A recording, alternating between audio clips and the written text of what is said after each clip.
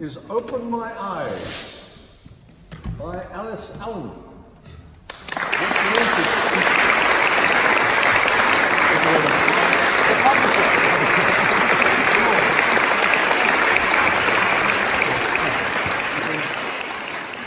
It's about a midwife who falls in love with an abandoned baby and starts on a project to adopt it. So it's a very moving story about love and in Addis Ababa.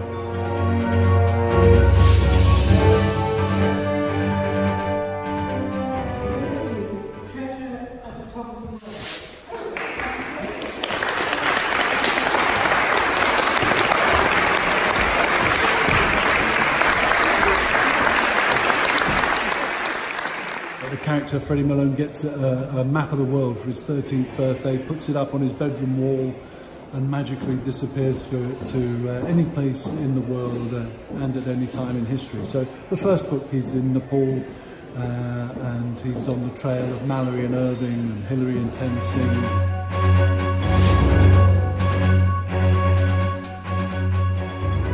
So the winner is How to Remove a Brain by David Allan.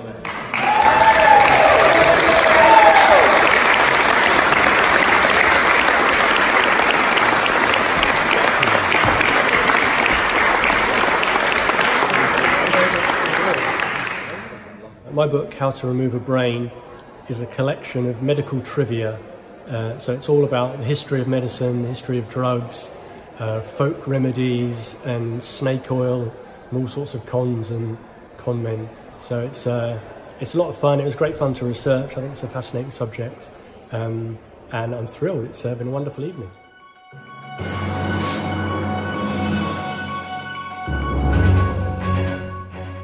Goes to Clarissa for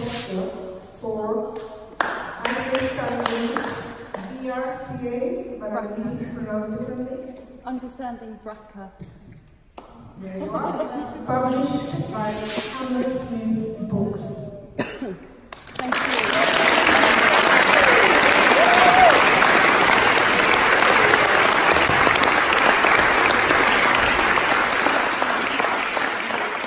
I wrote my book Understanding BRCA after finding out that I personally carried a harmful BRCA2 gene mutation, which meant that I had a dramatically increased risk of developing breast and ovarian cancer at some point in my lifetime.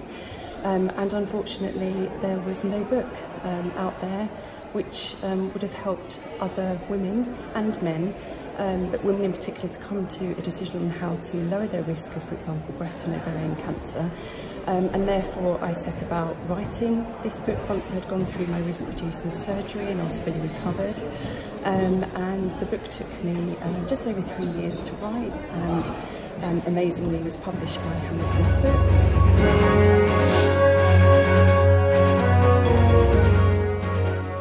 This year goes to the book Share Some Secrets by Christina Gabbitas, published by Poems and Pictures. Christina.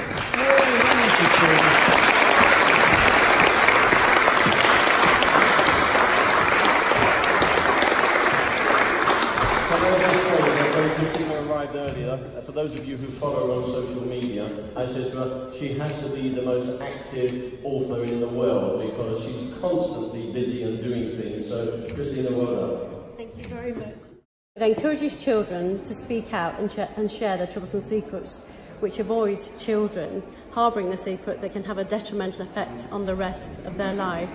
And winning this, the People's Book Prize for Best Achievement, is a huge honour and is going to have a huge positive impact because the book is helping the NSPCC to help educate children and raise funds for them as well.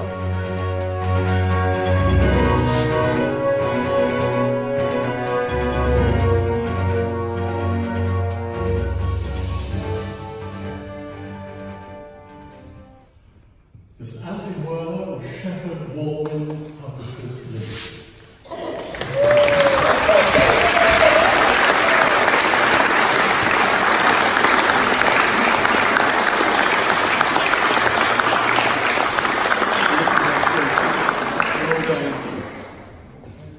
I've had one winner, several finalists, and there are 2 finalists here tonight.